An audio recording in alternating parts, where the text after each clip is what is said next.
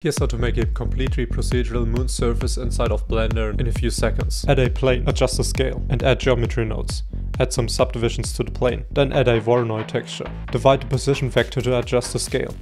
Add a map range node and a math node set to subtract. Use these to get these circle shapes for the craters. Then add a set position node and use this Voronoi texture as the offset. Multiply it with a vector math node on the z-axis to define the shape of our crater. I'm going to grab these points to create a shape like this.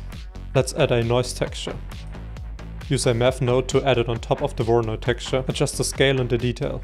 Use a math node set to multiply to adjust the strength of the noise. Let's use the noise to distort the shape of the crater. Add a mix RGB node to the Voronoi texture and mix it with the noise texture. Set it to linear light and use a low value. Now we can create smaller craters by duplicating the Voronoi texture setup and adding it on top of the other one. Decrease the scale of the Voronoi texture and decrease the strength with a multiply node. You can duplicate it one more time to add another layer of smaller craters. Remove the world shader and add a sunlight. To bring the same setup to the shader, use a store attribute node. Set it from float to vector and store the position, because the same position node doesn't exist in the shader.